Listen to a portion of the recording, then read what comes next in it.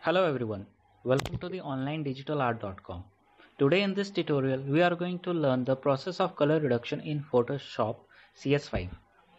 As you guys know, the color reduction is very important for screen and rotary printing. We will be going through each and every step for the color reduction in this video. But before getting started, we will going to have a quick look onto the final image that we will be going to create.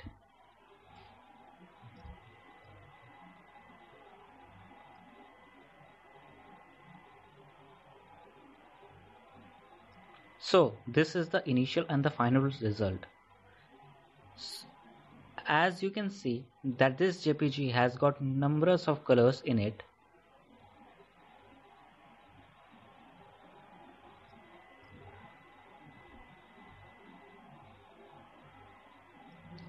So just zoom in the image, you can easily notice that there are limited number of colors in the final image as compared to the initial image. So let's get started. Open your JPG file in Adobe Photoshop. So here is the file.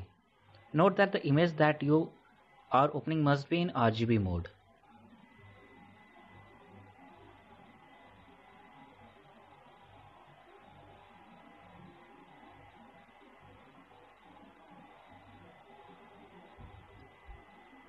The resolution of the image that I am using in this tutorial is of 1024 by 1024 pixels. I will recommend you to use high resolution image for the better result. The next step is to change the image mode from RGB to index mode. Go to image mode, index color as shown. Please note that if you have multi-layer, it will merge automatically. After clicking on the index color, the pop-up box will appear as shown in the video. Now you have 256 color in your palette. It means that the image has 256 colors in it. So we are going to reduce the number of colors to 6. Let's go and check out the color palette. Click on the palette custom color table box will pop up. Now you can see the colors that are in your palette. Reduce the number of colors from 256 to 6 colors.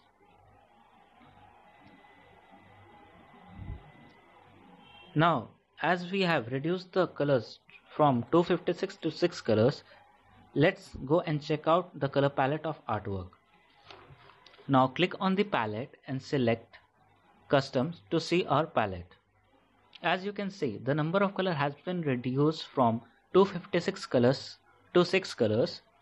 Click on the OK button of the color table and the index color pop-up box. Now as we know that we have reduced the number of colors to 256 to 6 colors, let us zoom it out and see that there are only 6 colors in our artwork that was there in our color palette.